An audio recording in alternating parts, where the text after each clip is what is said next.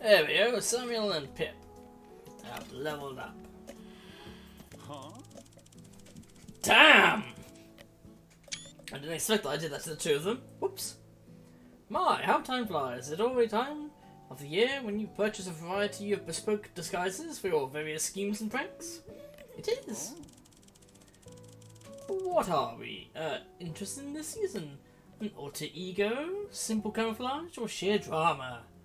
I can do any combination of the three. It depends on the scheme. I like having options, you know? Let me see what you got. Ah, options. Music to a fashion mogul's ears.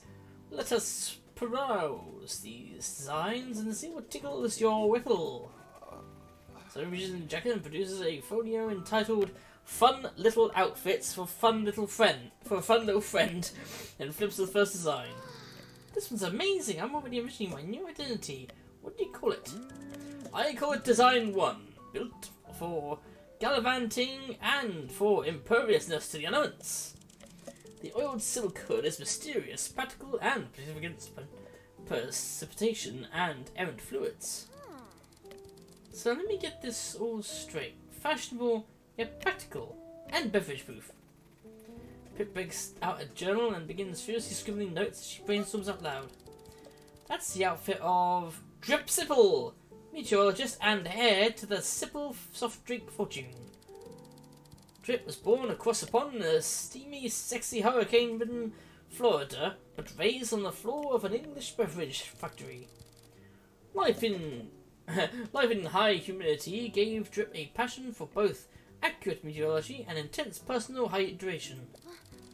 Law-abiding citizen, Drip occasionally roams the midnight London streets to read the air pressure and wind speed. Air pressure and speed. The perfect cover. Okay, now design 2. I do enjoy this disguise, very sporty. Leather gauntlets and protective goggles for high speeds and for concealing our identity, all topped with a jaunty cap. What do we think? Yes, yes! Flip Zipple! A daredevil stunt performer who doesn't give a dink about donk.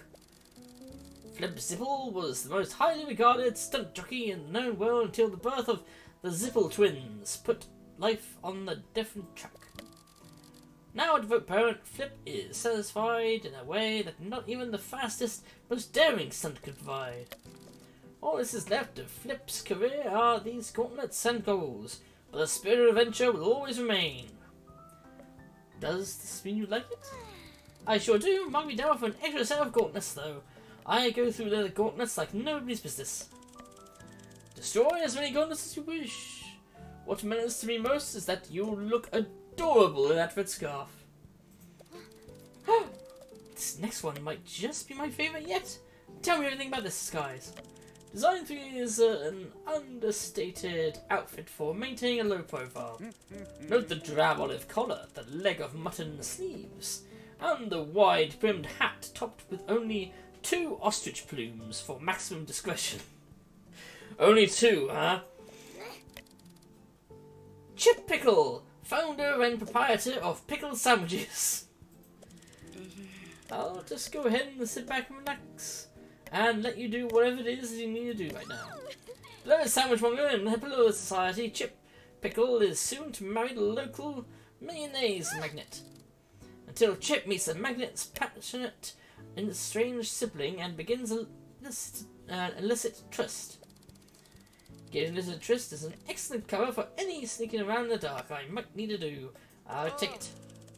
Whatever chips your pickle, my rambunctious friend and client. Now we've come to the favourite of the bunch, Design 4. This one comes with its own pre-built backstory, if that's alright with you. Trip Ripple, explorer, singer, oceanographer, and a luxury clothier. A vessel over their head fair so thick it could clog the sewers of London, his silver tongue and golden tresses launched him into fashion stardom.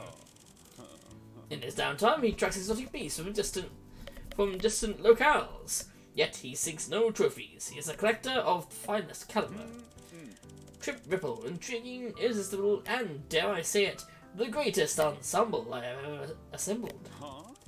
You love it, of course. Shall I put you down for 3 in case of the first 2 out? I think it's just okay. Your inadequate praise of my personal creation is indefensible, and I won't stand for it. I'm sorry, Sammy. It's just...